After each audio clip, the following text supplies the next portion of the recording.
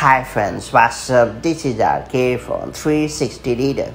It's time to learn how to disable lock screen perspective zoom on iPhone in iOS 16 or later. iOS 16 retains the perspective zoom feature that's responsible for the effect where you can see more of the lock screen wallpaper when you tilt your iPhone.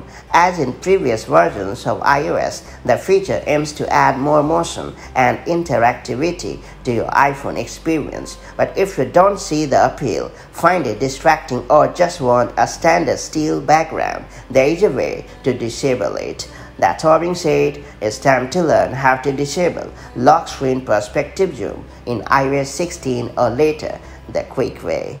Before getting started, make sure you have subscribed our YouTube channel and hit the bell icon so that you won't miss any update from 360 Reader. First and foremost, unlock your iPhone with Face ID or Touch ID. Then press and hold on the lock screen to enter the wallpaper gallery. Then swipe if necessary to the lock screen wallpaper with the depth effect, and then hit the Customize button that appears at the bottom of the screen. Then tap on the triple dot icon at the bottom right corner of the screen. Then tap Perspective Zoom to uncheck the option. Then tap on Done in the top right corner of the screen to finish.